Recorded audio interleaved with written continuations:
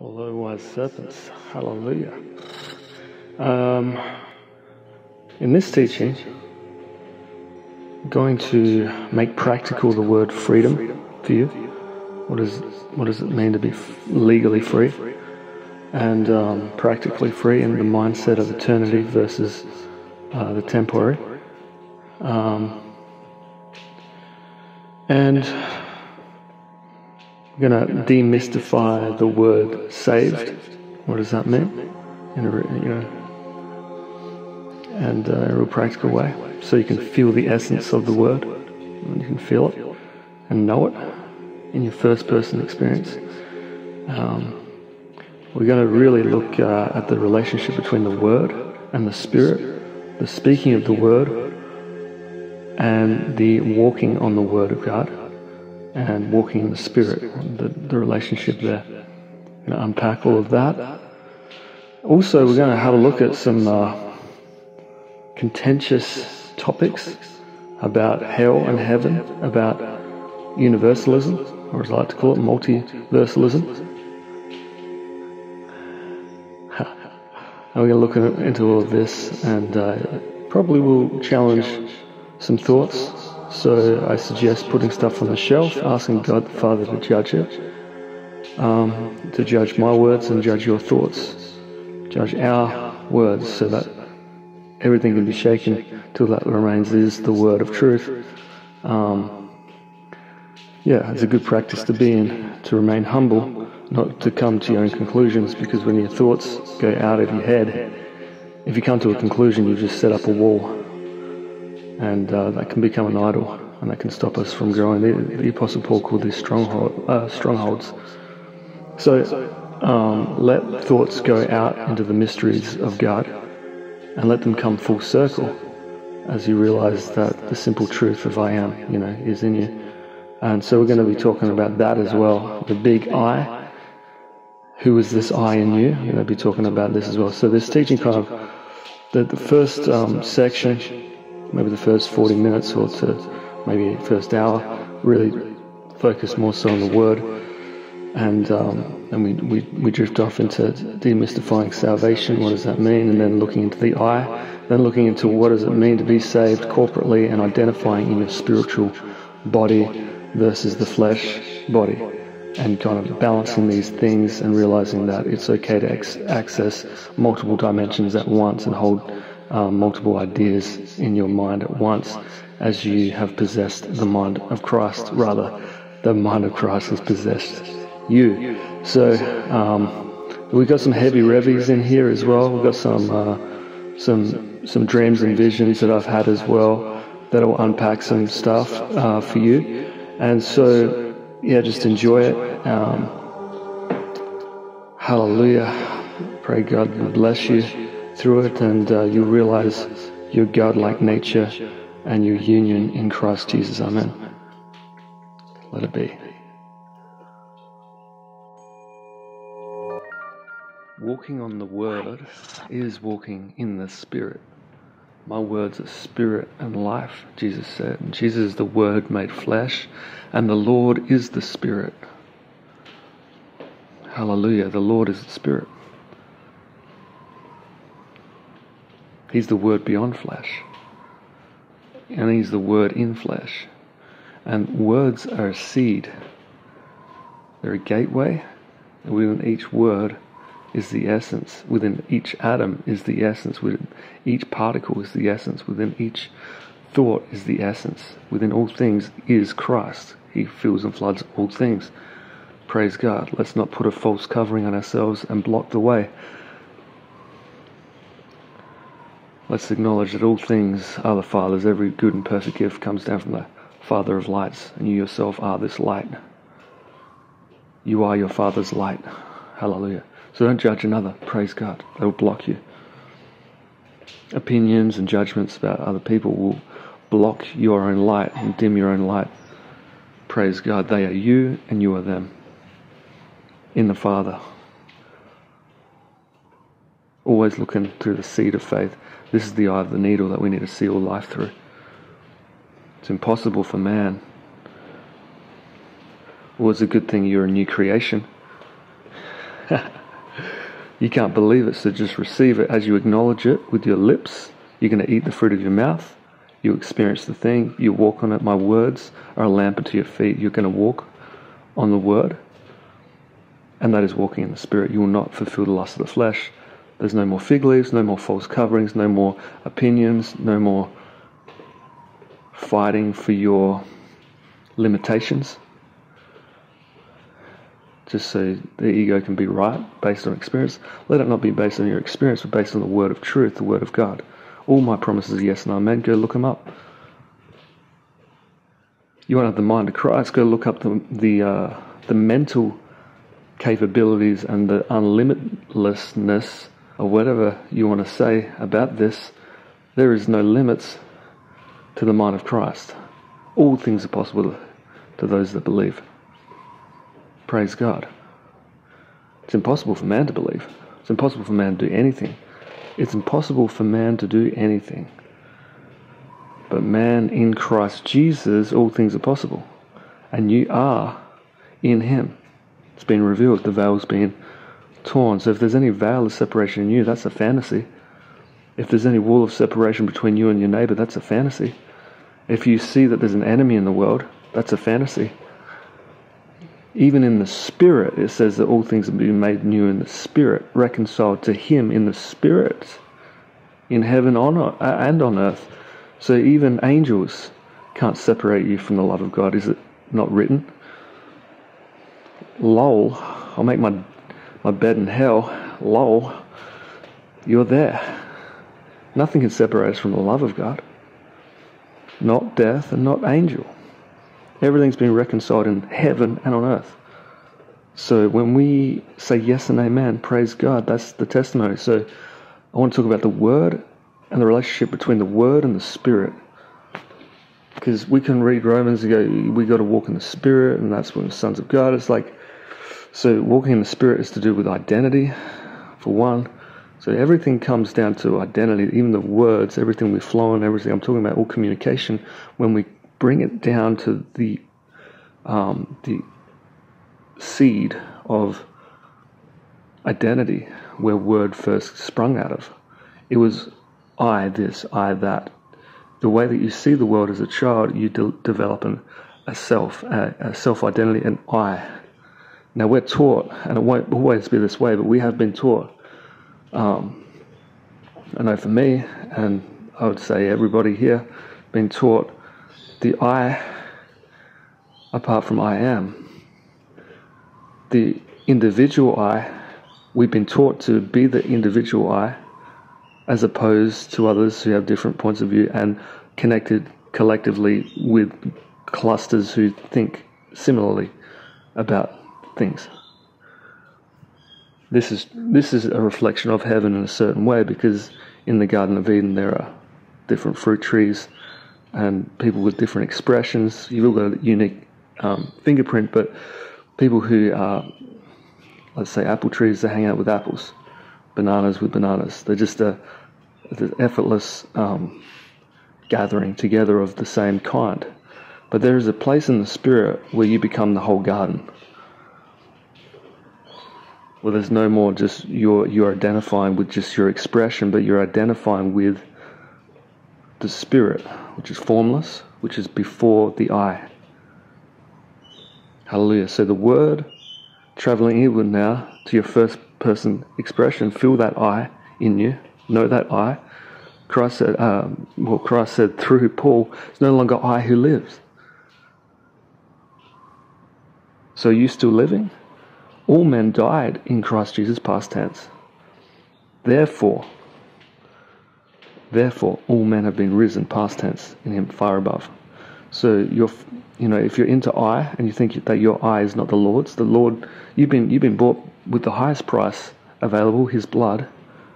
So by divine blood rights, legally, he sets who the Son sets free is free indeed. Hallelujah. Legally set free. So you're set free from yourself. So that I that you learnt to be as an individual, and the ego that expressed itself and grew itself and really has to come to the end of itself, You've been set free. You don't have to go kill yourself now. Right now, you don't need to kill yourself. Stop doing that. Don't need to beat yourself up. You can see when you're not just you, but you're identifying with the Spirit, you can easily see that you did die in Christ Jesus.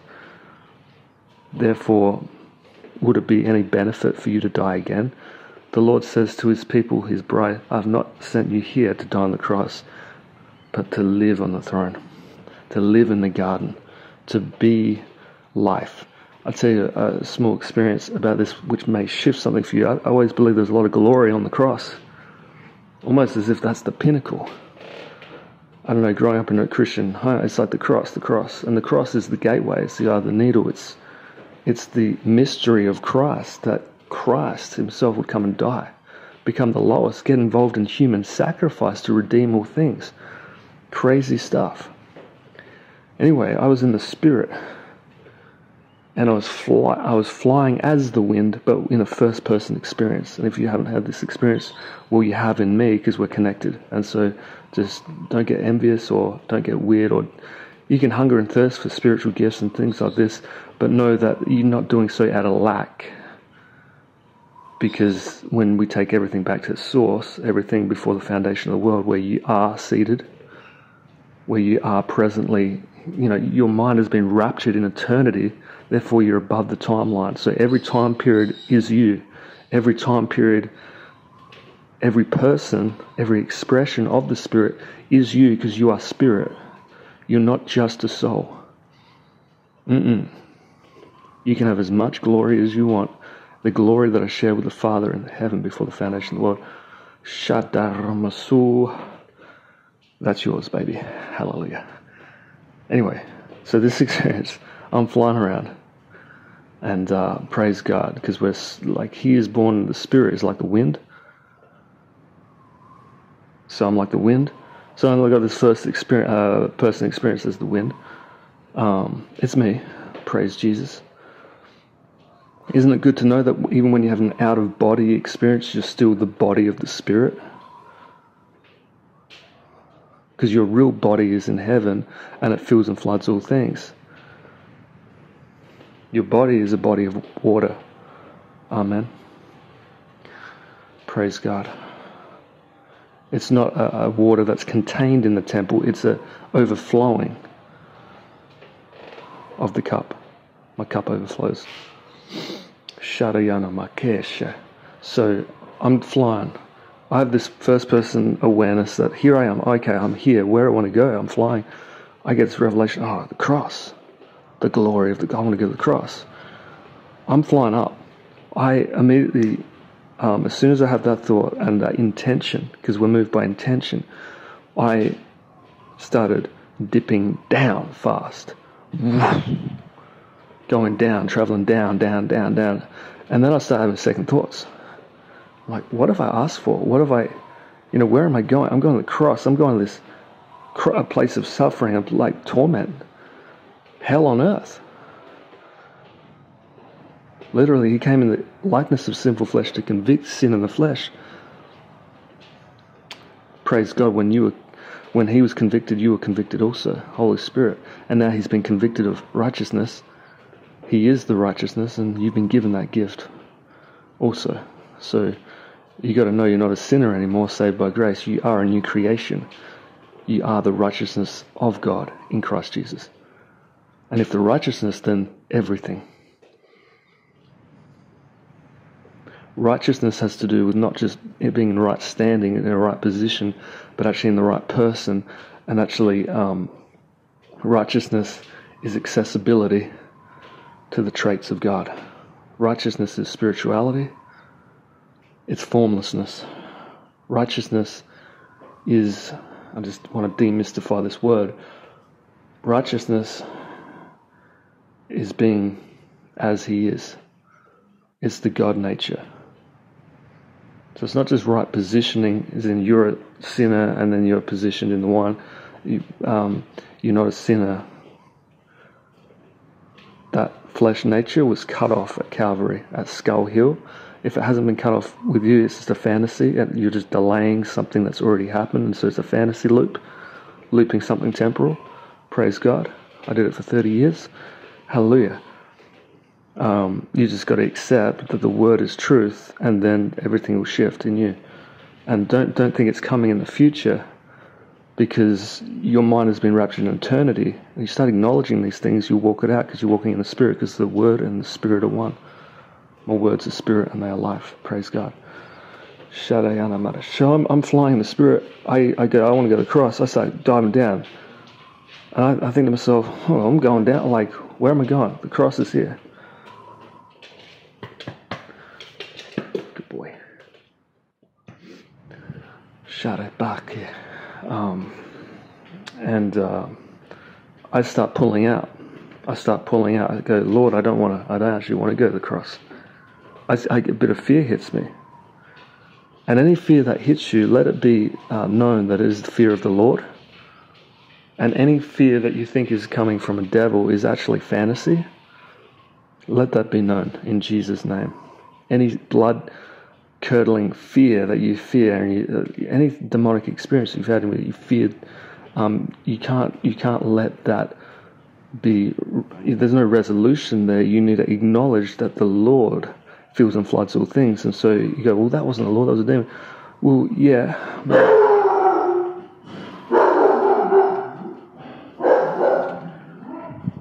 From one angle of perception, it was. That's what you experienced. But the truth of the Word of God is this.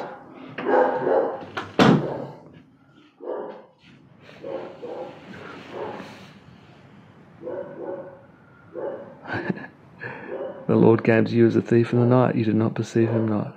You did not perceive him correctly. When the eyes single, the whole body is full of light. And that's okay. There's grace. But we need to see things single-eyed. Praise God. And you see the Lord coming through all things.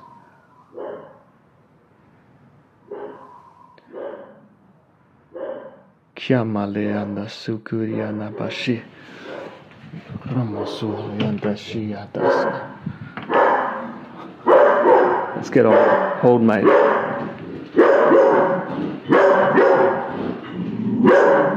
Out.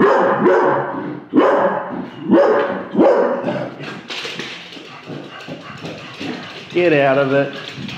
Pooch. Got a good guard dog on our hands today. My God. Go on, get out of here, mate. Praise God. Isn't it good that even, the dog barking is Christ? Hallelujah. It's Christ.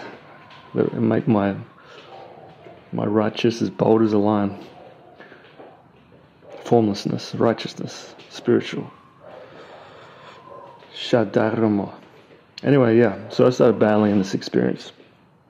And I pulled out of it. And the Lord said, very clearly, in an audible voice, I'm the God of the living and not of the dead. And that kind of changed my perspective a little bit. And there's a lot of glory and mysteries at the cross, because that's where sin had its final death blow.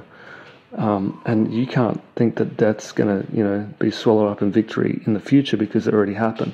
Now there's going to be an unfolding of it, but the seed has everything contained in it. The full manifestation, the canopy, is contained in the seed. So to see it and experience it and taste it and touch it, and have it manifested in the natural, we need to be fully identified in Christ Jesus, because we were killed and sin in us was cut off then. You may think, no, I'm still struggling with this and with that. Well, you've got this big list of things you need to clean up in your life. Well, I'm sorry, you're identifying with self, and that I in you was crucified. So let your lips confess this. You eat the fruit of your mouth. Give a good report in the promised land. Amen. So when the spies went into the promised land, God said, I give you the land. Go check it out. It's pretty good. They come back and they give an evil report, says the Lord. What was the evil report? They were seeing the giants in the land.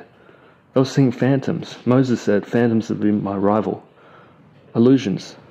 Vain imaginations, Paul puts it. Strongholds. that exalt themselves up against the knowledge of God. So what I'm bringing is the knowledge of God from third heaven perspective, from the throne room perspective, looking down on earth to the eagle eye. And that's just because I did what I'm telling you to do, which is acknowledge with your mouth, believe in your heart. That's just a giving up of that's being a humble heart. You don't have to know stuff intellectually, and you certainly don't need to feel anything. The only thing that you need to feel is a letting go and a surrendering and a humility. So that's believing in your heart, resting in what is in reality, trusting, and confessing with your mouth. That unlocks everything in life for us. Praise God. And so there's a relationship between this word and the Spirit. So the word of truth and the promises of God, and it is great. So I want to set some people free from some vain imaginations, including vain imaginations like you need to be like Jesus of the four Gospels. Now don't get me wrong, you need to be like him as he is, so are you right now. But his expression then and your expression now are going to be totally different. You've got a unique fingerprint, and the Lord is the Spirit. So Christ in you, hope of glory, that's the gospel. It's not the gospel going, well, I've got to be like Jesus Christ. What would Jesus do? WWJD. No. Although it's the same love coming through you, so don't be surprised we do the same things. You will experience doing the same things. He is the way. You've got to go down the way to know the truth, to live the life, and in fact be the life, to know the life. Praise God. So what I'm saying is a double-edged sword, but I want to set you free from religious ideas and concepts about trying to do his works. Because the Lord says to you, enjoy being a 6-year-old Christ instead of trying to be a 30-year-old Christ. Because the child, I'm going to say it again, enjoy, praise God. I'm going to even go deeper. Hallelujah. Enjoy being in the womb of your mother. No works are necessary in this rest. You've been born again. Enjoy being in the womb of your mother.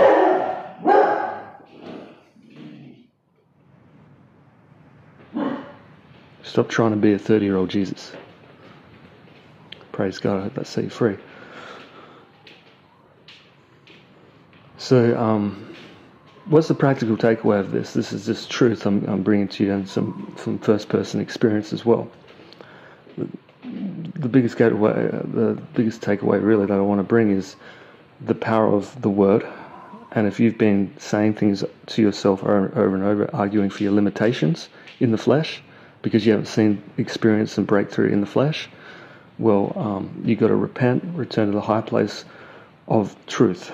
And the truth shall set you free. And the truth of the word of God is this: you have died, past tense. You have been risen up, past tense. So there's got to be a humble response in the heart and a confession of the mouth without any experience, without any manifestation. Now, you will eat the fruit of your mouth. You will experience these words. These words are a seed. So when your heart is humble, it's like the good soil that Jesus talked about in Mark 4. So, praise God. You have that good humble soil, which is the Son's soil, and the Father can sow his Son into your Son's soil. Everything's the Son. That's what I'm saying. Holy Spirit, where the Son, there is the Father. Holy Ghost is Jesus Christ and the Father. Praise God. One God. You're in this one God. So we've got to give up the I in us, and you don't think you're not worthy of that. Well, of course you're not. It's impossible for you. That's why you died at Skull Hill. So don't resurrect yourself in a vain way, in a foolish way, in an ego way, in an individual way. No, resurrect yourself by dying to self. Dying to self isn't beating yourself up. Dying yourself, like, these things aren't, it's not a works. It's actually an effortless letting go with humility and going, well, I can't judge myself anymore. And I can't judge anyone else either. So unrighteous judgment will keep you out. But there's a lot of unrighteous judgment against your own self because you think that yourself is yourself. Yourself is Christ. no longer I who lives, it's Christ who lives in me. Now you've got a unique expression that feels like you. That's the gift of life for you. That's the gift of God for you, created in the image of God, to experience what it's like to be God in the first person perspective in your flesh, and then outside your flesh also. But isn't it interesting, when you're outside of your flesh, you still have a first person perspective, so the face of God that you wear is formless, just like the Holy Spirit, the faceless man. That's your real body. The real body is the body of the Spirit. Now your local temple is good. It enables you to, it's like a spaceship, a space suit enables you to, it's an avatar really, enables you to experience this dimension. But you've got to know that you take up all things and you are righteous, just like Him, meaning you are formless. So you take up different forms and the 4 elements of the earth. You experience what it's like to be the fire. My God is an all-consuming fire. He's also the waters of the Holy Spirit. He's also like the wind, but He's also dry like the earth. Supernatural, yes, super dry, super earthy.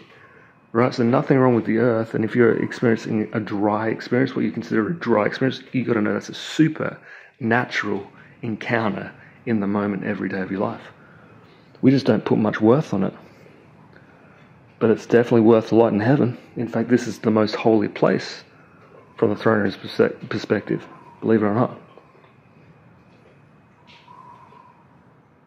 Why? Because this is where there's the most contention on planet Earth here. There's so much contention. If that's the right word. It might not be the right word, praise God. In my mind, that means a certain thing. What I mean by that word is there's a battle. There's a battle. This is a battleground. Of course, there's no battleground for those that have been raptured in the Spirit. And you have positionally, you have legally, but just because you're legally married doesn't mean that you're married, because you might not have even, if you just got married legally at the altar and then walked off and said, see you later. You're not experiencing that marriage, are you? So we need to agree with the Word of God, and when we agree with the Word of God, we'll eat the fruit of our mouth. You experience a perspective from the spiritual perspective. It doesn't mean you have to be raptured out of your mind, seeing things like out of your body, seeing things like this.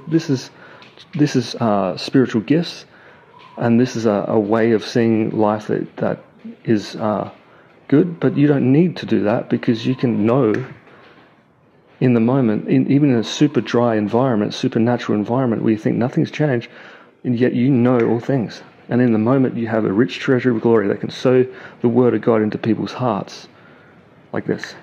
And you would have discernment and all these things. And the expression, let's not judge it. The manifestation, let's not judge it. Let it be. Because if you're trying to get out of your body, well, praise God, you were sent here on earth to be in this body, so enjoy it. It's your holy temple. So we've got some weird religious ideas growing up. I did. About the flesh being like evil and stuff like this. There's some truth in that, of course. But in the light of Christ, all things have been made whole. The whole body's full of light because you've got your right operating system. Right? It's like, praise God. It's like a computer with a virus. If you identify with the virus, you're going to have a bad time. It's true, but it's not the truth. The truth is this: you're the operating system. You're all good. The virus that comes in, that's something we all had to deal with. It's called sin. That's okay. There's been a greater upgrade. You're a new upgrade, and even the word new creation there really means a whole new design. So not just like the same computer with new software or new program so that no virus can get through your firewall, whatever the fuck terminology you want to use. That shield of faith, hallelujah, His faith, not yours, so you can rest in that, rest assured. Praise God. A little bit of hard work pushing out your own faith. So just enjoy being a Christ in the womb, or a 6-year-old Christ, or 8-year-old Christ, whatever image the Holy Spirit is gelling with. And just enjoy being a child of God. You can't even enter the kingdom of heaven unless you're like a child. But the new creation, kindness, new creation, we're talking about whole new time period, whole new design, not just a different operating system within the computer hardware, but the hardware itself, all new.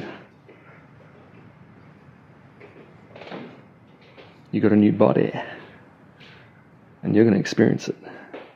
Humble heart, confess with your mouth, you experience it, but enjoy the now. Because you're still going to be you, Christ in you. Enjoy that union.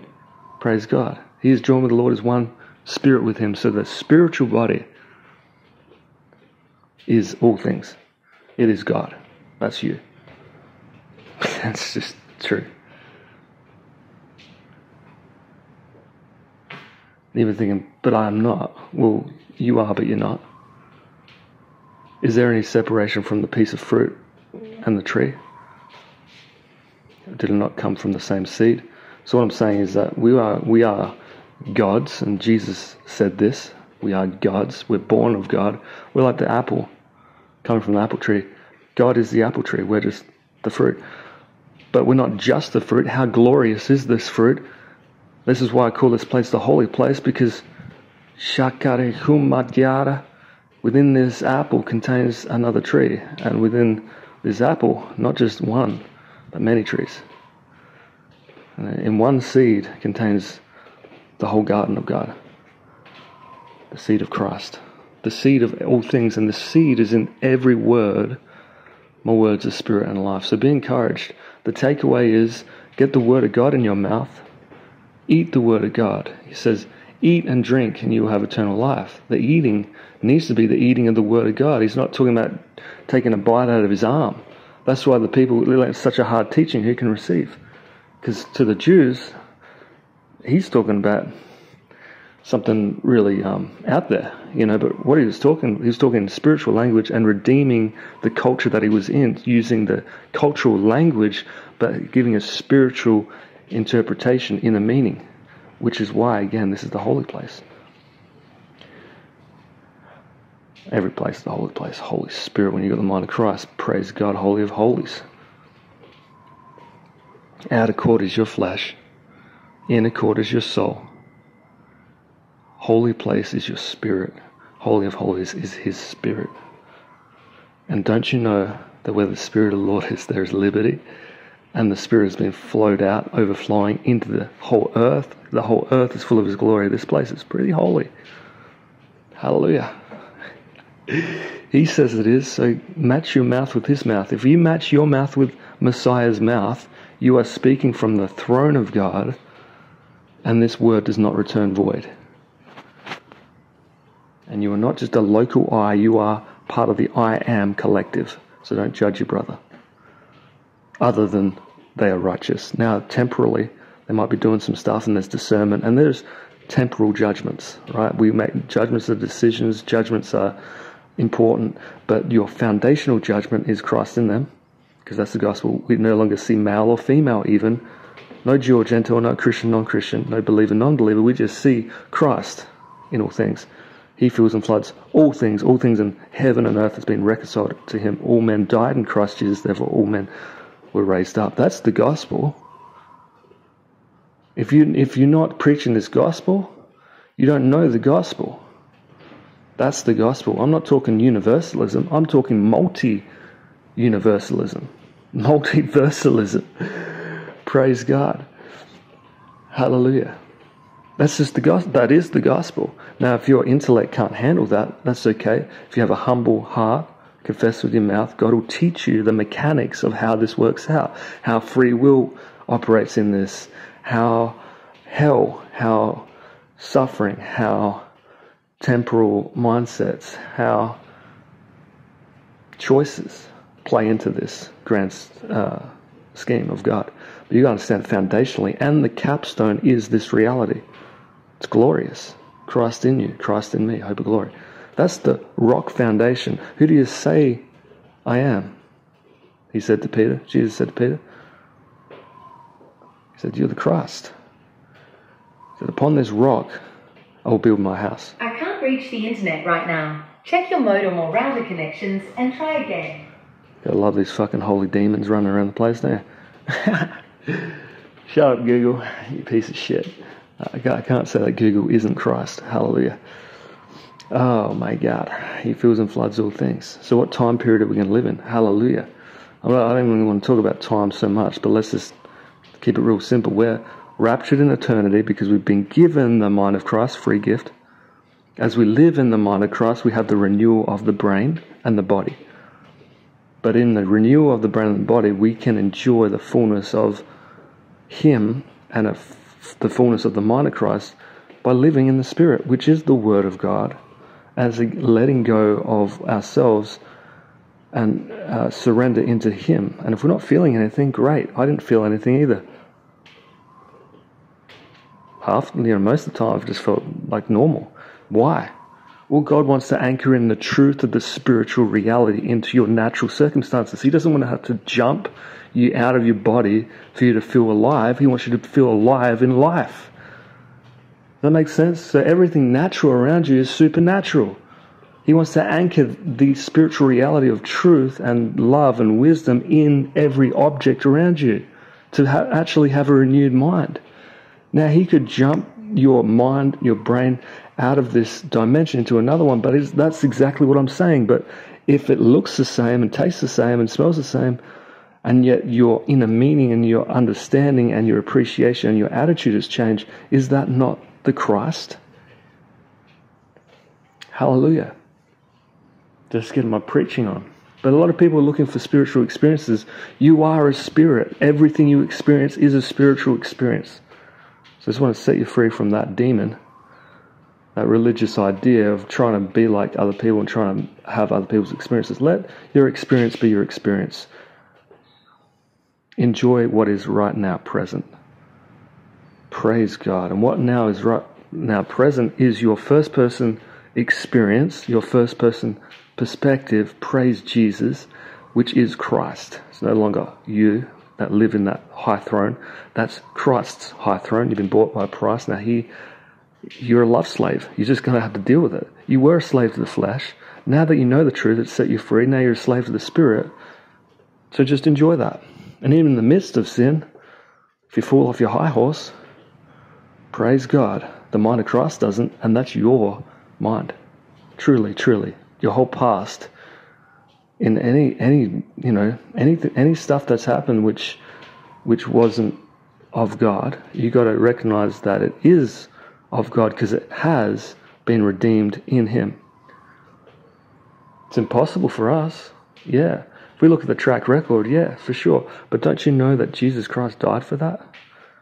What, you want Him to die again for you? Die again for your sins today? Even in the midst of the sins today, His grace remains. Grace covers a multitude of sin. Love covers a multitude of sin. Where the enemy comes in, like a great flood, the Spirit raises up a standard up against him. So don't give an evil report in the promised land. The promised land is the mind of Christ, is the experience of Christ, is Christ in you. Hallelujah. So give a good report because God's given you the land. He's given you the earth. He's given you the mind of Christ, which means you can be in the bowels of hell and enjoy that place. Been there, done that. Pleasurable experience. It's called the baptism of fire. So people who come and say, hell's not, a refining place, they have not had the baptism of fire. Period. They've got the anointing of fire because they speak the word of truth, yet there's parts in their soul which have not been burnt up yet. Amen? Otherwise they'll be speaking this truth. And they come against it, it's because of their lack of understanding of what the baptism of fire does. And the baptism of fire looks a lot like hell. It's the same fires of God. He's an all-consuming fire. The thing that burns in hell is the ego, is the self, is the vain imaginations, the thought life, the self-identity apart from Him. All these crooked truths, which are counterfeits, which aren't really truth, they are an echo of truth, they get burnt up in this place. So that all that remains is His word. Let everything be shaken that can be shaken until His word remains. Hallelujah. Praise God. That happened in Christ Jesus, so identify in Him. The quickest way to this self-death, if you don't know that you're dead already, even this truth, I'm just putting it down your throat all day long. Don't be identified in your own experience. Be identified in His experience, and when you speak that out, you overcome by the blood freely given, already spilt, and the word of your testimony. He's the Word made flesh. Actions speak louder than words. He died. You died in him. Get over it. You passed the tipping point in him. In fact, not just past the tipping point at Skull Hill, but you went all the way up into the throne room. You live there. You've always been there, because in eternity you access all time periods, because that's God's dimension. That's God's grace for us. So we can see the past, present, and future, and see even every local body, every local vessel is filled up with our drink, because we are the drink. We are the Spirit. It's a spiritual body. Identify with that body. You will not fulfill the lust of the flesh.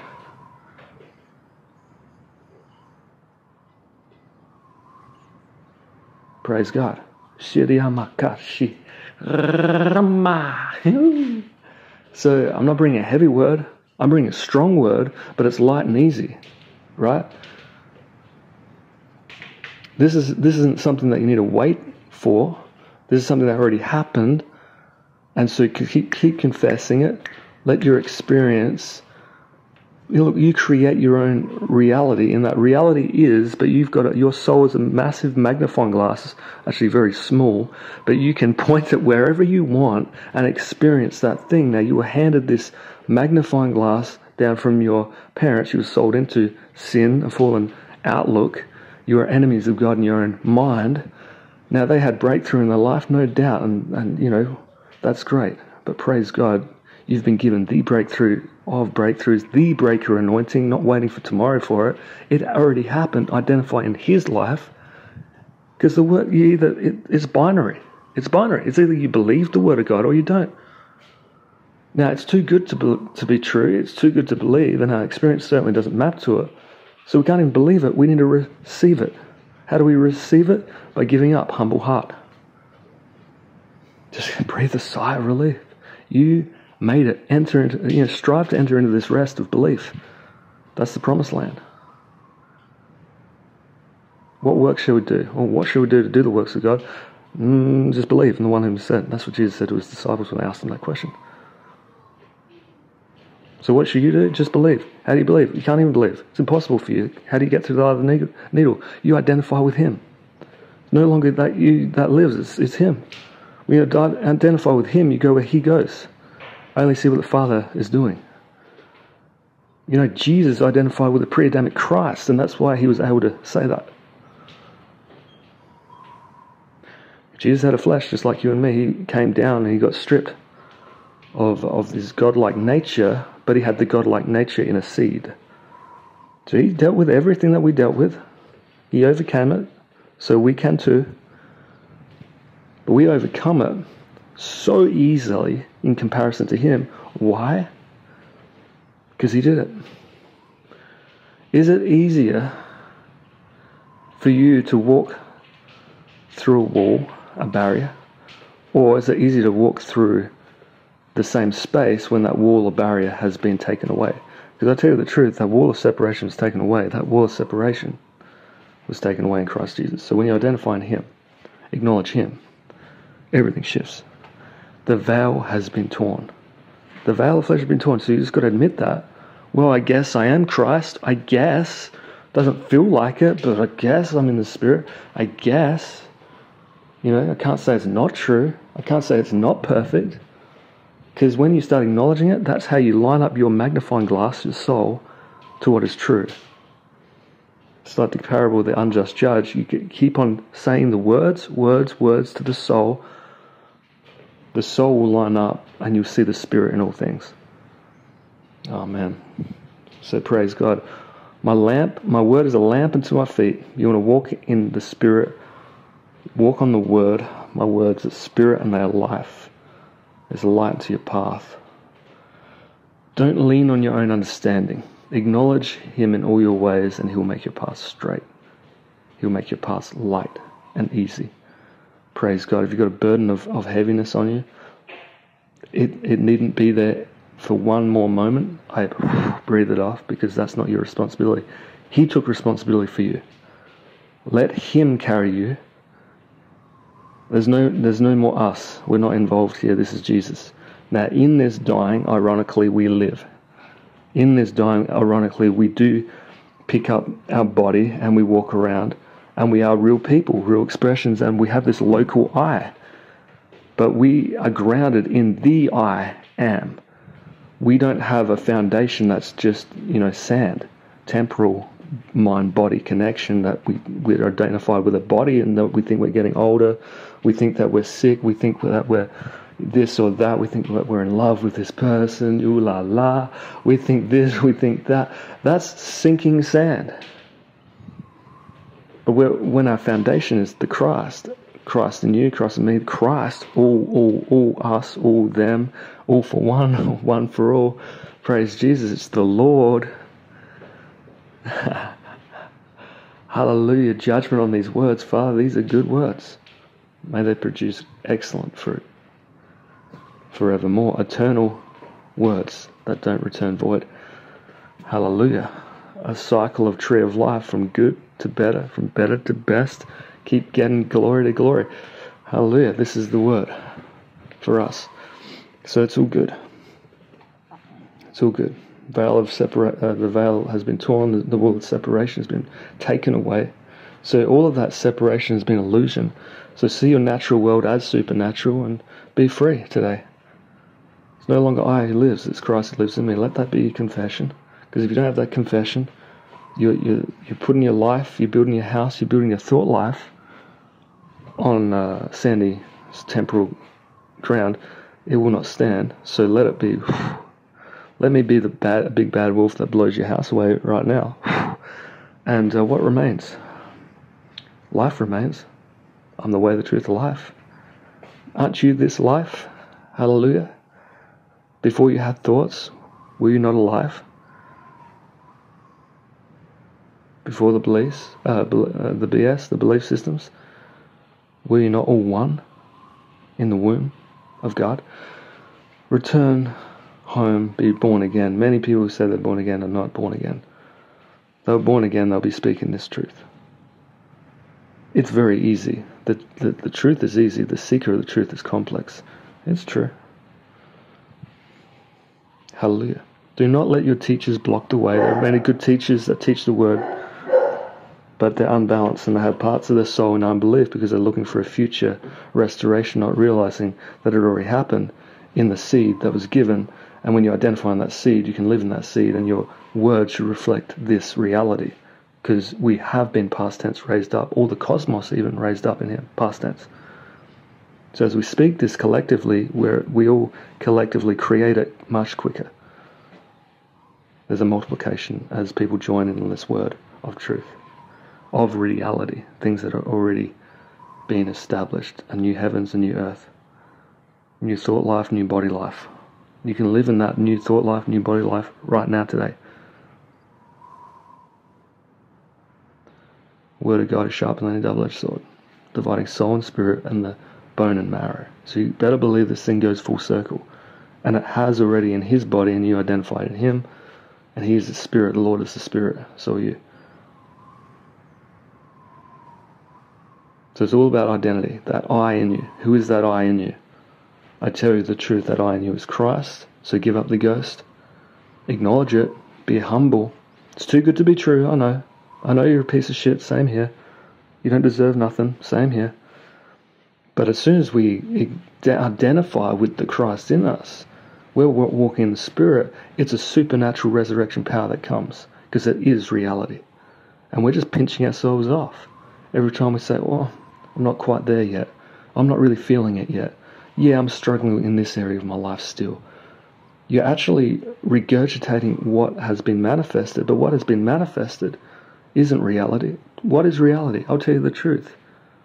Reality is the substance. That's the Spirit. Faith is the spirit or the substance of things hoped for, the essence of things hoped for, yet not seen. Not seen in the senses, but you know it. The essence has been given you. The Spirit has been given you. That's reality. So acknowledge that reality. You'll be free in the moment, in every circumstance. In the storms of chaos come around you, you'll be a hurricane of peace. You will be the eye of the storm. Because that I in you is no longer you. It's Christ. That is the rock foundation. Paul said it as well. We don't see male or female Christ. In you is all we see. So don't judge anyone for temporal decisions, temporal actions. You've got to judge them according to the Father's judgment, which is the judgment on the Son, which is everyone made it. And you may be thinking, how does this work? Don't worry about it, just accept it and you'll see how everything works out. Because you need your foundation in the right place, and you can't have the right foundation while still have judgment for another, because the judgment from another is coming from an I in you that is temporal. Because the Christ in you that judges everything righteous and in him. So you may understand the parable of the talents. I'm not saying that there's not a shadow world of unbelief and hell and death and sickness and devils and souls, lost souls. I'm not saying that's not a reality. I'm saying it's not the foundational reality. It's not the Alpha and Omega revelation, and it's not really revelation. It's not really reality from Jesus Christ's point of view. It's a shadow. It's death and hell. It's under his feet, and he fulfilled the shadow. And he redeemed and reconciled all things. That means all souls, by the way, because all men died in him. All mankind were risen in him. So what's it to you if he recreates Adolf Hitler's soul? And you see Adolf Hitler running around in the Garden of Eden. What's that to you? So don't judge. Because you either believe the word of God or you don't. And you may think what I'm saying is ludicrous. Well, that's okay. I'll have your talents.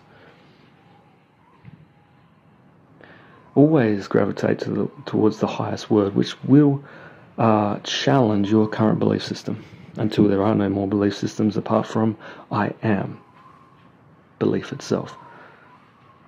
I am reality itself, and anything that is good and perfect, I'm going to take it all the way to the throne room, because it's already there. It's already there. So I want to be like my master. So am I saying? So let's just deal with this real quickly. Death and hell and all this stuff, because I believe in that stuff. I believe in it because people believe in it. Just like me, I've lived in portions of my soul most of my life. I had lived in hell and unbelief in areas of my soul, right? Even though I've confessed Lord as my Savior and Lord of my life. Because this deep sorcery, this unbelief that clouds our minds,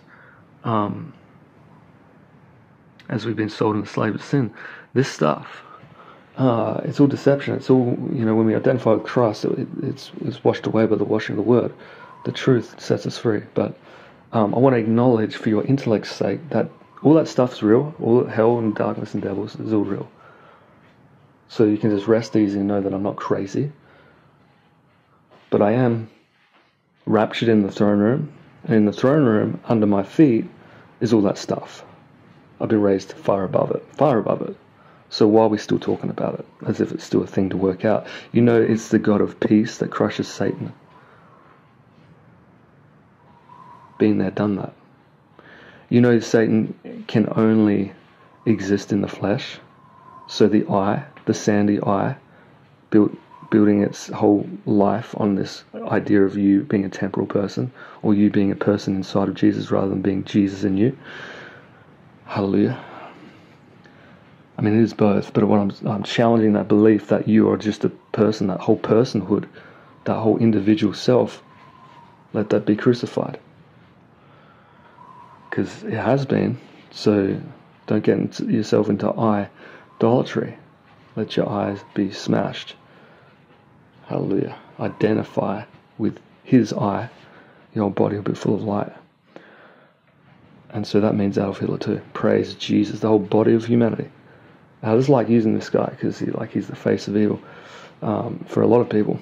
And lots of different, terrible acts of mankind done by all these terrible people, but God loves them. And God sees the seed of faith. It's interesting, every man's been given a measure of faith, and Jesus Christ is the author and finisher of that faith. Do you think he finished the job? So I'm not saying that there's not a flesh that is cut off forever in misery. But that's not us, and it's certainly not mankind. And so the individual I that was created in the image of God, the expression of God. Let's take Adolf Hitler, for example. He's birthed out of the Messiah. He learned some wrong stuff. He goes down the wrong tree. He manifests some bad fruit. and he doesn't, let's say he just was completely Antichrist, didn't believe in Jesus, but I believe he did believe in Jesus, because actually he was influenced by Martin Luther's works.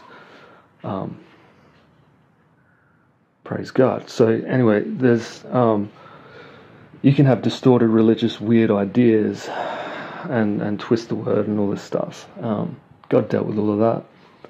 God forgave all of that. God took responsibility for that in his Son.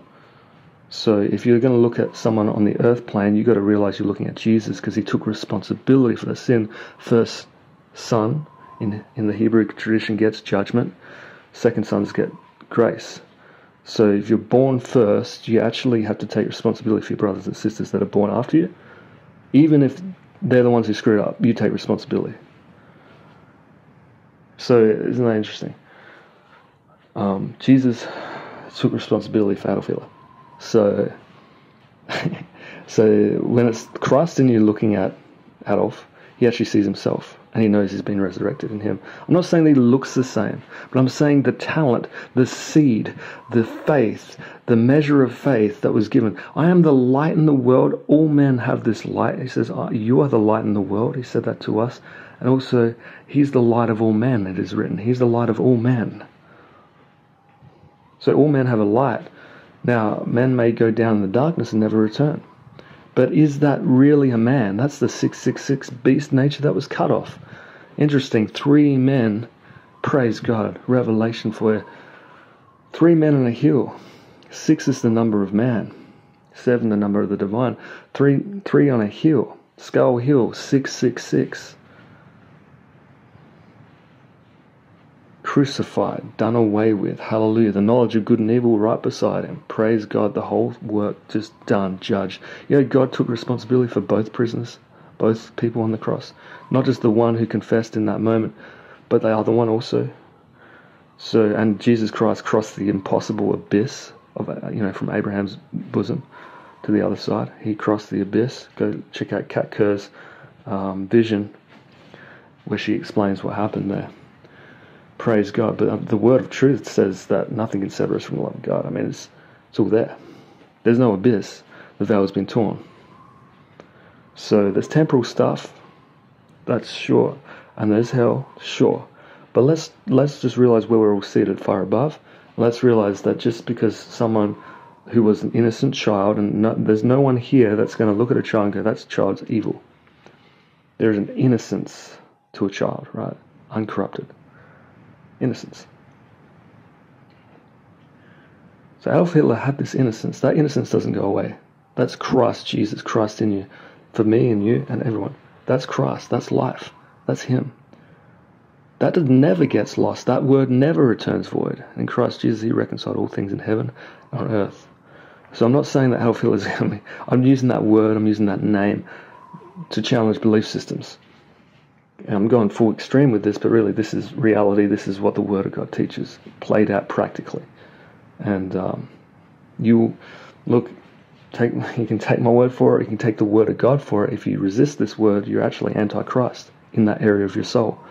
So you need to repent, because you can't read the Word of God. And, this is not an unbalanced teaching. I do acknowledge that Adolf Hitler is burning in hell right now, as I am too, also in my flesh. The unbelieving part of my soul is burning forever in an eternal destruction. But I'm not conscious of it. Praise Jesus. Amen. Same with Jesus Christ. Because we went with the Christian doctrine of... I just want to clear this out while we've got momentum on this, because this will really help some people. I've done some other teachings on this, but it's really important to be washed with the Word. A lot of people in Christianity believe that Jesus took responsibility, right? Like I'm saying, and they believe that punishment for sin is separation from God, which is suffering, and it's eternal hell, where we choose the wrong God in front of Him, and so we're just stuck in this place because we had an opportunity to believe and we didn't, right? There's some truth to that. Praise God. There's some truth to that. Praise God. So. If we follow that along the way, and then this is the next thing they say, Jesus, he died. He took on sin. He took our punishment for us. He took our punishment for us. He took the punishment of sin so that we could be free. So, hold on. What is the punishment? The very punishment you just said, what was it? Oh, it was eternal destruction and hellfire forever and ever. It's hell.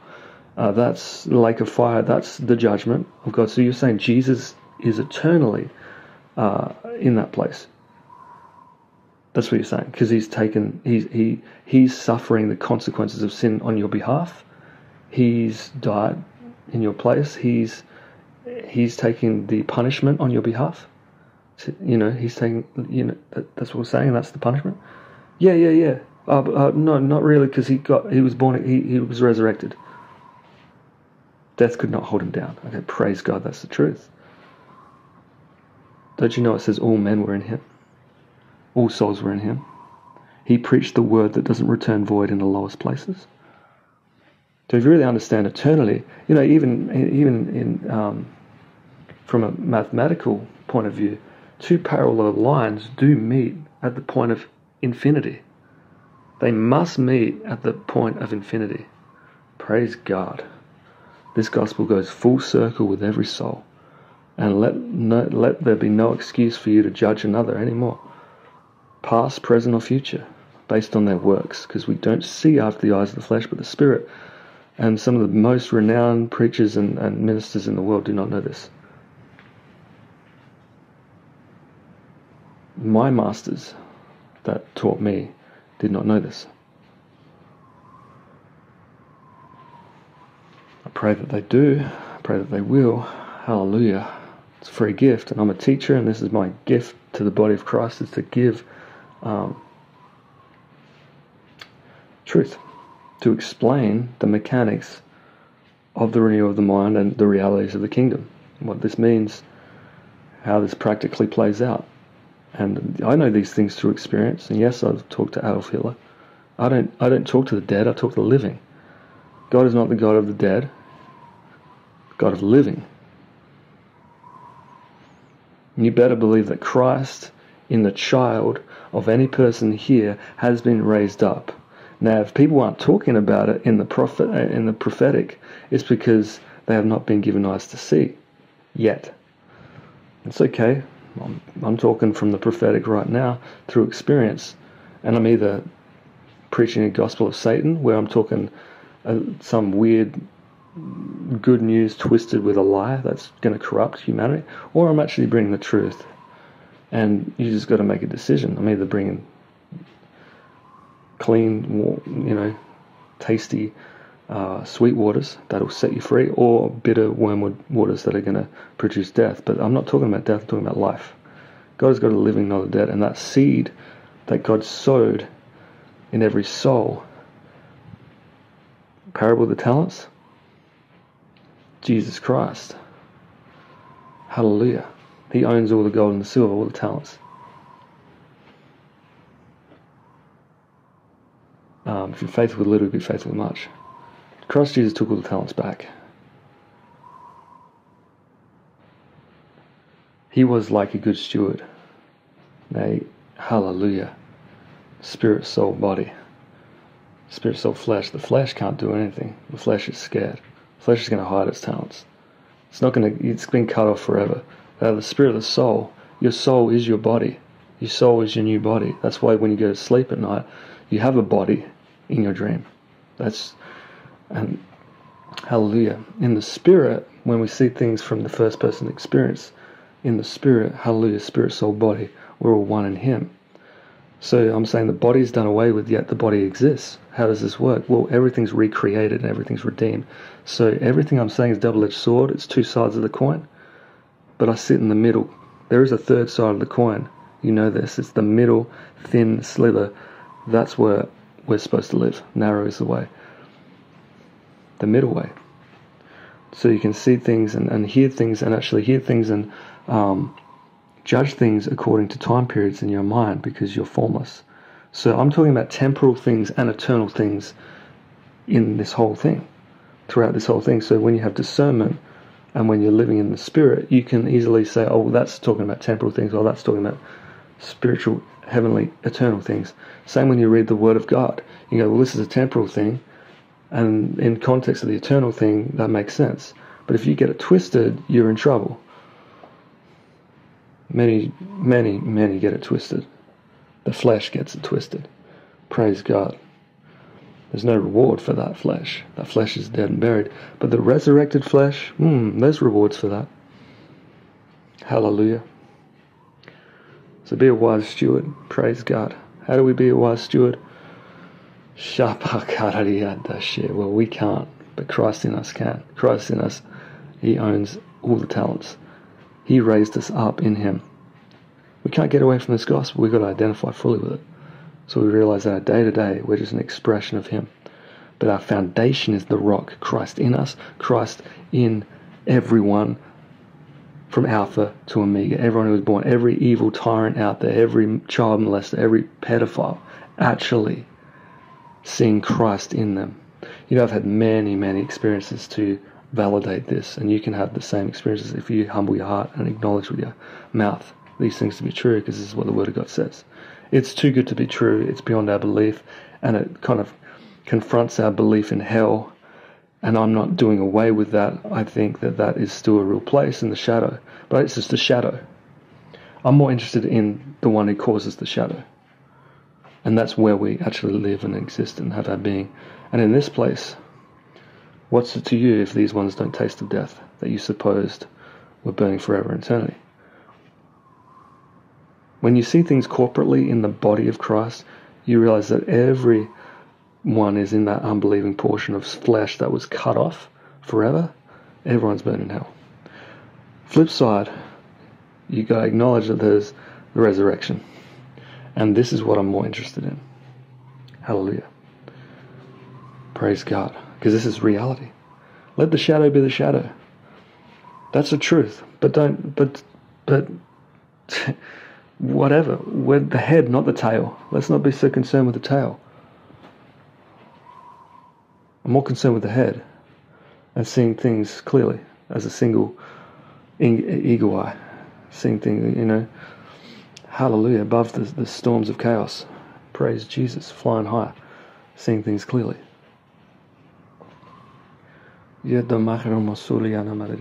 So this set you free and didn't create more confusion, because God's not the author of confusion.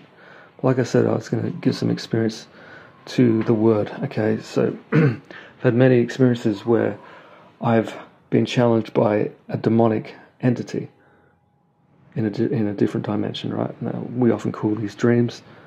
These are different dimensions. So these experiences, I've had many where I have fought it and won. And I've had many where I've fought it and I lost. But then God started showing me a better way. Because that's the knowledge of good and evil.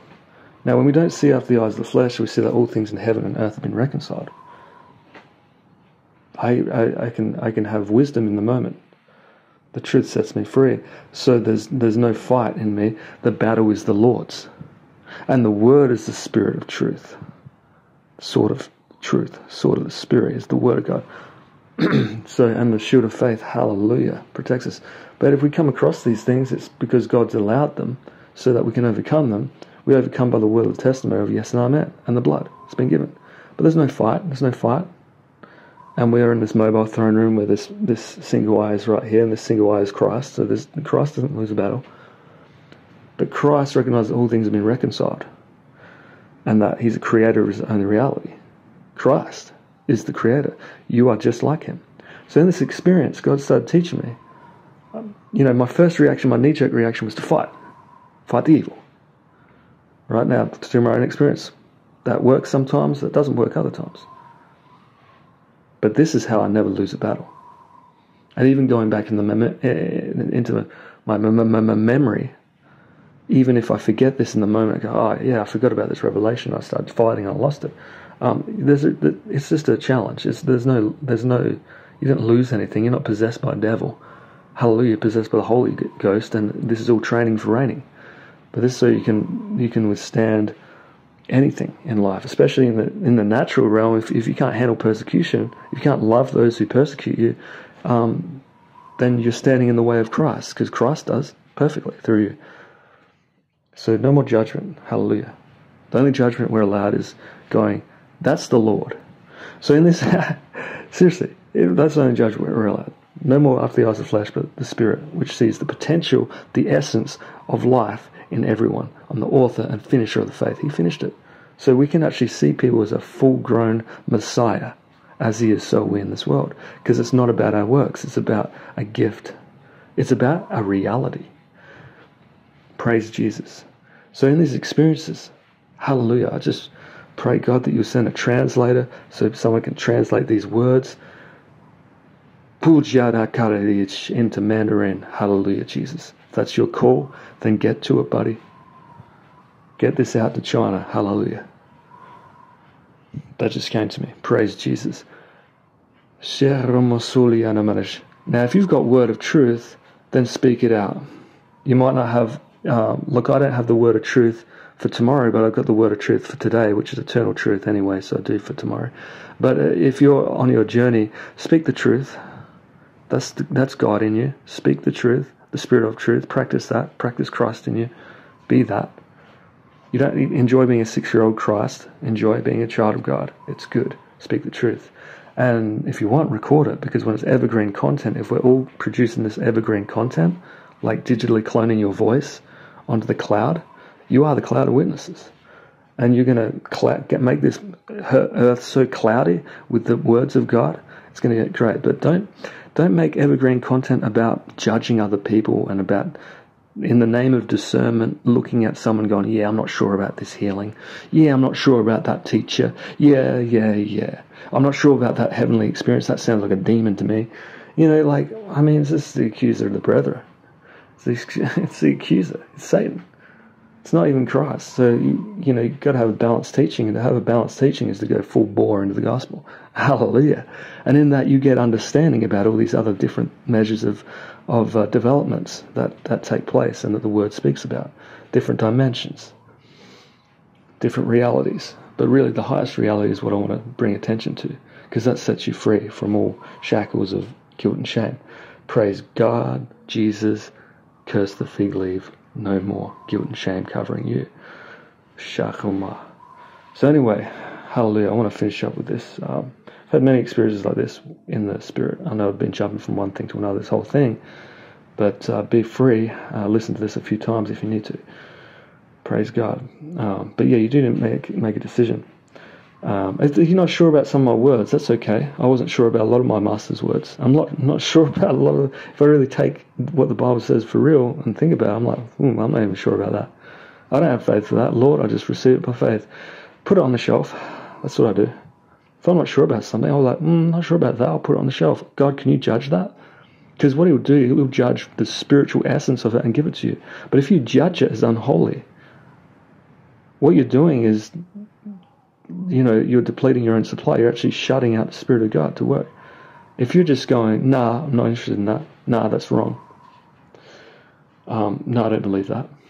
Then what you're actually doing, especially if it's a higher word that's threatening your belief systems, that's a sure sign that God wants to shake everything that can be shaken. Because we've got to be like a child to enter into the kingdom. The child doesn't have any belief systems. It's just a sponge. So if we can put things on the shelf and ask God to judge them, we're in a good place. That's going to produce good fruit. God, judge my heart, judge my mind. God, judge my neighbor, judge these words, judge this environment. And after a while you can stop saying that because you realize that all things were judged in the Son. So the final judgment of mankind is coming, but that's a final awakening, eruption of what has already been stirred up. It's actually the full canopy of the tree, which has already been given in the Son, who is a seed. So it is finished. It really is finished. The day of the Lord has come, and we're in it right now. It's playing out. It's a tree of life growing up. So it's good. You begin a higher throne, not higher throne, no higher throne than the Most High. That's your throne. The Father in you. The Father in you, the Creator in you, saying, hey, you're just like me, you're a creator just like me. And that's why when you're in these experiences, talking back again about this, fighting with devils. That the Holy Spirit would bring me on these journeys to fight, dragons, trolls, massive giants, massive Jezebel spirit, massive, these things in comparison to me. I want to give you a couple of experiences here. Okay, one, well, my mind's gone, this big giant, she's a big female giant. I get the revelation it's Jezebel. We're in this massive cave. I'm trying to fly kick her, almost like a video game, like trying to fly kick her off of the rock. Like I was standing on a high place, trying to fly kick her, but she's so big it's impossible. Boom! The next scene, I'm suddenly flashed down onto a small square rock on the floor, and then this experience stopped. God said you can't fight in your own flesh. Well, we didn't see Jesus fighting in the fleshly soul. When soul came to him and he said, "Wear this armor," he said, "No, you be free in the spirit to be yourself. That is Christ in you. To be yourself. To be yourself is Christ in you. When you feel the most yourself, that is Christ in you." Just want you to know that. Now, David slung the word of God by faith, took out the head. When you take out the head of the army of darkness, you take out the whole army. The head is not some big demon. The head is the flesh. And that's why we see the pigs that were cast out, the spirits that were cast out of the demoniac, the legion of evil spirits that were cast out, the army of darkness that were cast out. They were cast into the pigs, and the pigs went into the water. In the same way, Jesus said, if you have faith, like a mustard seed, you can say to this mountain, be removed. That mountain of unbelief is the government. The government of the kingdom of darkness. You take out the head, you take out the whole thing. So you take out Goliath, you take out the whole thing. Who's Goliath? That's you and me, buddy. The flesh, the self-identity apart from Christ, the I apart from I am, is Goliath. We get high on our supply all the time. You need to cut that out, get high on him, and then get high on Christ in you. That's okay. Glory to glory. But to get high on you as a person apart from Christ, that's death and bewitchment and fleshly. And you can have all the truth known intellectually. It still doesn't matter. You could be doing signs and wonders in the Spirit, even in his name. And he would say, depart from me, I never knew you. So do not rely on self in his name. Be transformed into his name by letting go, by acknowledging with the word. You walk in the Spirit with this word, the word and the Spirit one. As you speak this word, you become these words. Eat my words, eat my body, drink my blood, drink my spirit, the Spirit in the word, and the breath of life itself. That's why it's good to meditate. It's good to breathe. It's good to drink. Hallelujah. So in this experience, my foundation was the rock of Christ in me, even Christ in that spirit. Even though I know what you're saying, no Christ in the demon. Well, actually, there is, because that measure that was given them, they were angelic and they fell. But the record that God gave them is eternal, and so that's the talents. He took them back.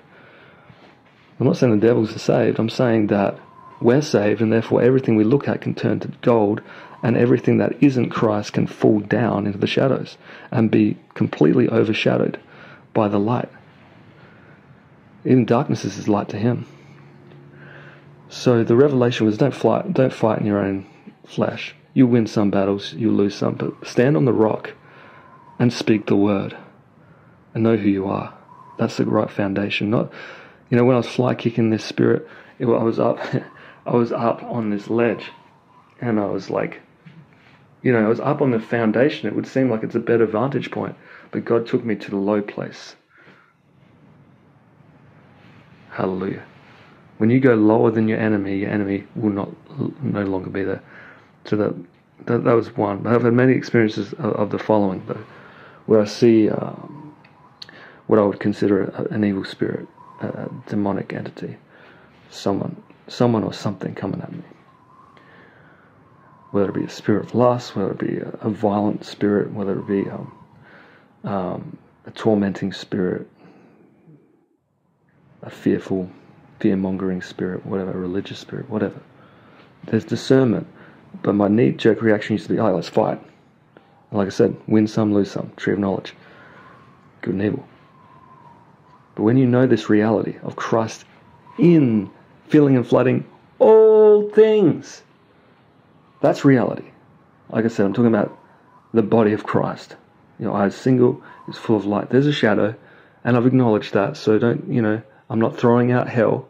Hell's real, but hell's real because hell is just the fire of God, and hell is who we are. We are the fire of God, all consuming fire in Him. Shabbat Maradish. Praise God. All this fire's going through my leg right now just speaking about this. Praise God. The word goes into the bone and marrow. Praise God. Hallelujah. So someone's getting the leg healed. Hallelujah. Left kneecap, bang. Shakari makesh. But all these things are healed. I mean, I'm talking about the body. Like I said, I'm talking about temporal things and eternal things. Because in eternity, there is no sickness. So, there's no sickness. You are divine health. So that's the word I want to bring. But if there's temporal manifestation, I'll speak them out also. Because we possess and we speak into time and space and bring it back up in the throne room. So we possess all things in Christ Jesus. So, hallelujah. So it's all good. Hallelujah. So knowing this truth, Christ in all things, filling and flooding all things, and knowing that there's a shadow that I can dive into the shadow and I can win some, lose some. That's folly in comparison to what I'm going to share. Now, in these same experiences, now that I know this revelation of Christ in all things, by faith, in this same moment, these different dimensions, different evil spirits, different devils, coming face to face with these things. Holy Spirit. Instead of that knee-jerk reaction of fighting, when I look at them and I see Christ in them, they literally shapeshift into either a child holding a branch of olive leaves. These leaves, our thoughts, are the healing of all the nations, healing of all the peoples of every nation, every tribe and tongue. Praise God. They shapeshift into a child, the innocence of a child, under the tree of life, under the provision of God. There's a record that we've all got access to when we look in our enemy's eyes. And truly, if you've walked down the way of Christ, the most evil you've ever seen is in your own reflection, because that's Goliath. All of the kingdom of darkness can only be accessed into your life through your own flesh. You are the one that needs to die at Skull Hill. Praise God, you experience the death and the resurrection and the life by acknowledging that you died in Him and that you rose with Him. So it's not a works, it's just acknowledge the power of acknowledgement. The word sets us free from ourselves. To be a slave of love, to be a love slave, in fact to be love Himself, Christ in us, hope of glory. So there's no fight in the throne room. There's the God of peace that crushed Satan under his feet. So Satan hates this revelation because you can't lose. When you see Christ in all things, in heaven and earth, even in the evil spirits, even Satan himself, you look. That's why he hates Jesus going down. If you read any of Anna Roundtree's material, Satan hates Jesus coming down to show sons and daughters what's going on in the kingdom of darkness, to bring revelation, because in the darkness there's lots of revelation. Amen. Lots of hidden treasure. So the Bible says. The hidden treasure in darkness. Even God himself surrounds himself with thick darkness. Praise God. Even darkness is as light to him. I just love it. Holy Spirit. That's why in my content I play a lot with darkness. Because darkness is as light to me. If you don't have a renewed mind, then you're going to struggle. And that's okay. You just need it. This is pride. It's unbelief. It's self. But praise God, you acknowledge these words, you'll be set free from self, and so you can see himself in all things and all scenarios. And if in your memories, all your memories will be passed through the eye of the needle and sifted through, and you'll be okay. It's resurrection. You got to see your past as resurrected, otherwise you can't walk in resurrection presently and in the future.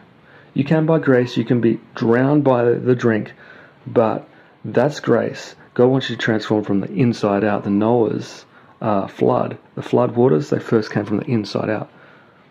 It's okay, there's grace for people to be drowned in reality of Christ. That's grace. But God wants to transform people from the inside out. And if you've been called, if you've struggled, if you've tried, and, hallelujah, you really tried, you're desperate, this word will free you to know that it's a done deal because it already happened. So let your past be his past. Because if you can't acknowledge that your past has been perfected in Christ Jesus, you cannot walk in the freeness of the mind of Christ in your now reality. And if you acknowledge that you've got problems in your past and your present, then you can still have those problems in your past and the present in the future. Christ has been resurrected above these things. You're in him. You don't have any of these problems.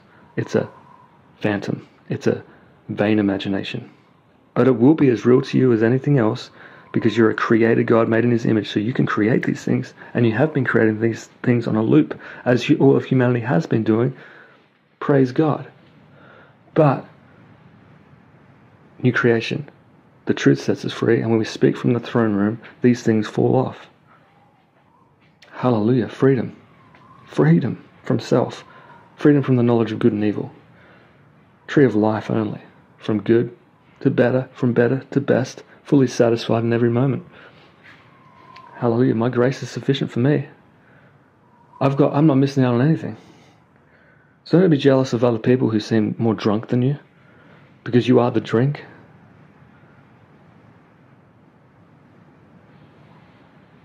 Amen. Maybe they got more drunk, more drink, not because of any good drinking they've been doing, but because of grace. So don't be jealous. Praise God for it, but know you're the drink. There's one thing to receive from the outside in, but Christ in your hope of glory. Praise Jesus.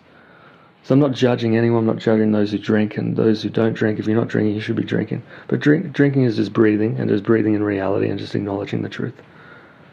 It's living in the Spirit. The Word is the Spirit. If you want to change your life, the tongue is like a rudder to the ship. It'll move you in the right direction. Praise God. Book of James, be a doer of the word, not a hearer only. So you need to get the word of God, the promises of God in your mouth. You need to pray in tongues. Pray with tongues and pray with the understanding also. And when you speak to your neighbor in this plane of existence, know that this is prayer. Know that you're speaking to Christ in them. This is a holy prayer. Always. So you don't pray before you have food and then go back to normal life, speaking to normal people. It's always Christ. And if they don't have faith for it, they might reject it. That's okay. That's okay, but you still know the truth and you can speak the truth. It's all good. You don't have to defend your truth. The truth, if you really know the truth, you don't need defending. It's reality. Why would you defend reality? In fact, in your defense, you seem a little bit desperate. Hallelujah. So it's all good. Been there, done that. Praise God. So hopefully it's unlocked some keys for you in a whole lot of ways. But really, like I said, the takeaway, the gateway for you, practically, is get the word of God in your mouth. Let it not depart. Let it not stop departing from your mouth. Let it always be on your lips. It'll change your life. Because you got brainwashed in Babylon. It's time to be brainwashed by the washing of the word, truth. And did you notice that the word of God kind of changed in the four Gospels of Jesus? His word, his tone, the way he was acting, the way that he was speaking really changed. So don't get fixated on trying to be like Jesus in the 4 Gospels. If you're going to be like Jesus, be Jesus of John 14 to 17. Because that's when he's had his most clarity. Now he's speaking in a different way. He's calling his disciples friends. He's saying, you're just like me. The Father's in you, the Father's in me, and anyone, this is for everyone. Like, hallelujah. I'm the vine, you're the branches. I mean, there was this union message, and that's the message of Christ. The message of Christ isn't for you to be walking around the churches with a machine gun, like Jesus with a whip, although that was perfect. It's perfect to grow up and out and overcome and grow. Like Jesus grew in wisdom, it says. Through suffering, he was made perfect. There was a process to it. But we've got a good report. We've overcome by the word of our testimony, and he is the word of our testimony. We can't overemphasize our own personal journey, our I apart from I am. We need to acknowledge I am, Jesus Christ. When we acknowledge him, we've got the blood and we've got the word of testimony, which is just amen, yes and amen, yes and amen, hallelujah, and then Christ in us can grow. And we can be fully content and satisfied in this moment. And anything that wars against you, you can love. Love your enemies to death. Perfect love casts out all fear. Praise God. There's some real keys here. So praise God. I acknowledge Christ in you. Please acknowledge Christ in you too. It's no longer you that live, it's Christ.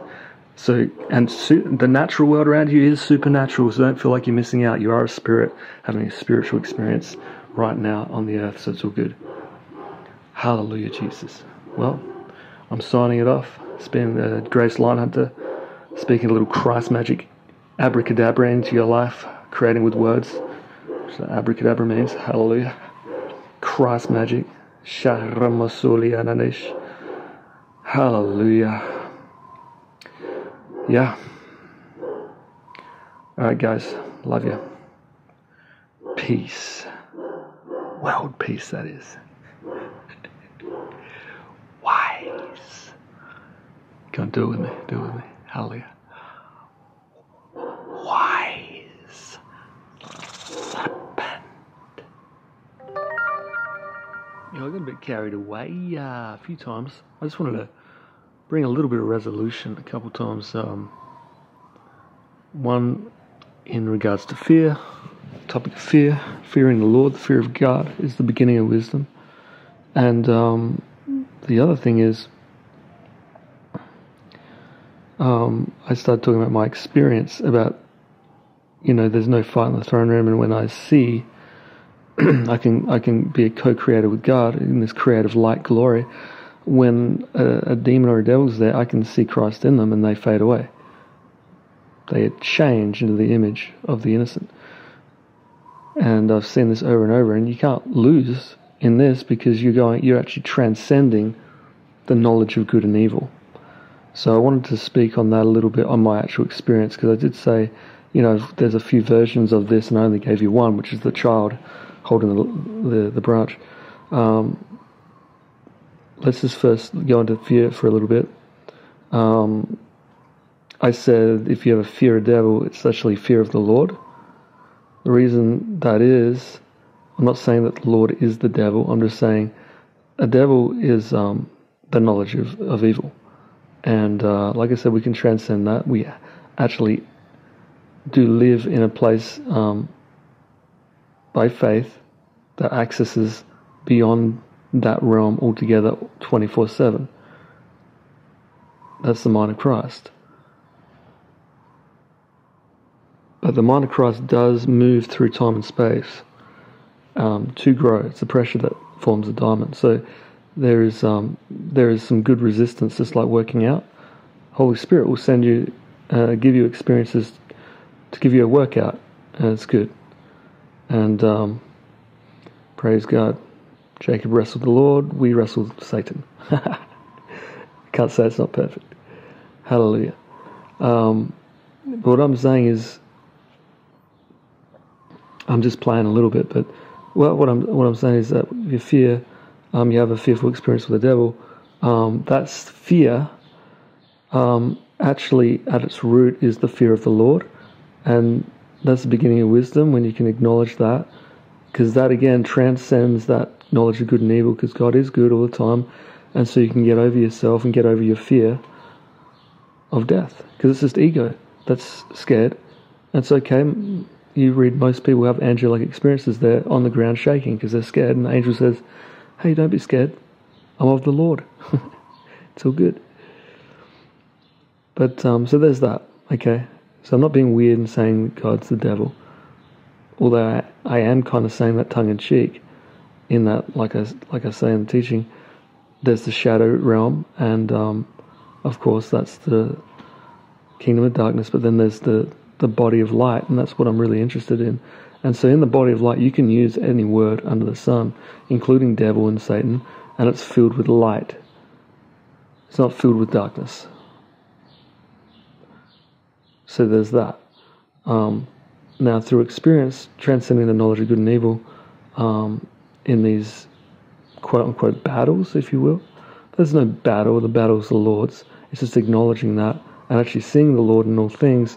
It transcends it, and it shapeshifts them into a new creation, actually the innocence of a child, like I said. But it's interesting the stages that I've had. I think the most interesting one is the knowledge of good, going to the knowledge of evil, and then going into the kingdom and seeing Christ. So an example of this is a beautiful woman in a dream. And I've encountered this before, numerous times. A beautiful lady who's, I can feel there's lust, there's a pull there. And instead of just going along with a lustly desire, I actually go, I basically say, hey, are you the Christ? I ask him, hey, are you the Christ? And they shapeshift into this ugly demon. Hideous. But the Lord taught me, no, keep on going. And so even in that shapeshift, I go, no, where's Christ? I want to see Christ. He fills and floods all things. Boom. That ugly demon falls off. So there's knowledge of good, the appearance of beauty, which is really a lustly demonic demon, underneath that beauty. But underneath that is Christ. So if you take it full circle, you see Christ. I've experienced this multiple times. And this is true according to the word of Scripture, but it's also true when you start applying this to your life. And it's good in the earth realm as well, when you see someone who's giving you hassling you, giving you a hard time, have positioned themselves as the enemy. You don't have to see them as the enemy. The word says, Jesus said, agree with your accuser while you're on the way to the court, so it may go well with you. Your adversary, the one who opposes you, agree with them, actually agree with their words and go, yeah, that's true, I'm guilty of all that. Because the same potential seed of Adam and the seed of sin lives in all of us. So if we can just own it, if someone spots it on us, even though we might be walking in the Spirit and being misunderstood, misjudged, we don't have to fight and defend. We can actually go, yep, that's true. According to my flesh, yep. And that's what's called taking, high priest role, taking responsibility for all the nation's sin. So if you're taking responsibility for all the nation's sin, and you should, because that's what Jesus does, and you're just like him, then you could easily go, yep, I agree. And then that's that done. There's no fight in the throne room. No self-defense needed, because you've transcended the knowledge of good and evil. Praise God. So this is some practical keys that will set you free. Spirit, soul, body. The other experience I wanted to mention that I've experienced of the same thing is not just seeing a child, the Christ child in people, but actually seeing a golden coin. I refer to this as the talent. But this is the seed of glory. This is the seed of Christ. I see it I've seen it multiple times in people. Now, let me give you another experience. This is with a religious spirit. I saw a lady, and later on I saw this lady in the flesh as well, so it was a prophetic thing. But in this dream, I saw this lady. She had a religious spirit, and I could see it. And And so as I saw it, she turned into a viper, snake. As I continued to make a decision to go in to my point of view that I'm seeing this, I didn't fight the snake. I looked down, I was like, Christ fills and floods all things. Let's see Christ. The snake shapeshifted into a golden coin. Amen. So there's hidden treasure. The treasures of darkness, the Bible calls it.